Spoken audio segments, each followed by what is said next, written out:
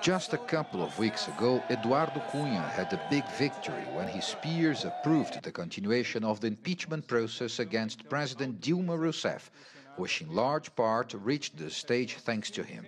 But this week things turned sour for Cunha as the Supreme Court unanimously removed him from the Parliament and from the presidency of the House, pending an investigation of corruption and abuse of power allegations. The decision is effective immediately, but still needs congressional confirmation.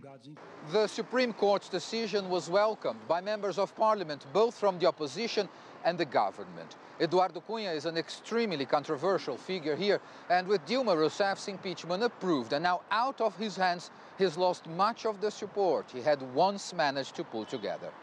It's unlikely the removal of Cunha will have any impact on Dilma Rousseff's impeachment process, as the case has already gone to the Senate, which is expected to vote soon on allegations of alleged Rousseff budget irregularities.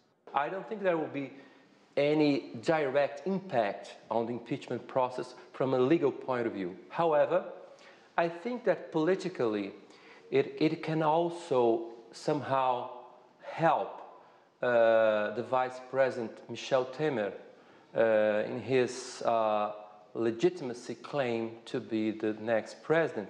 And this is because the authority, the political and moral authority of Cunha has been really a big stain in the legitimacy of the whole process of impeachment.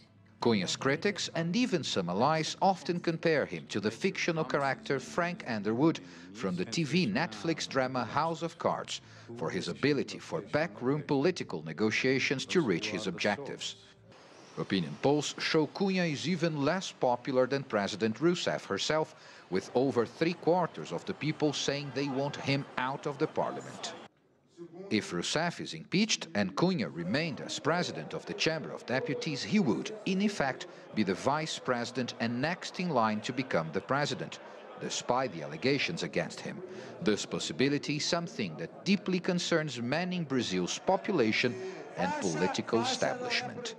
Paulo Cabral, CCTV, São Paulo.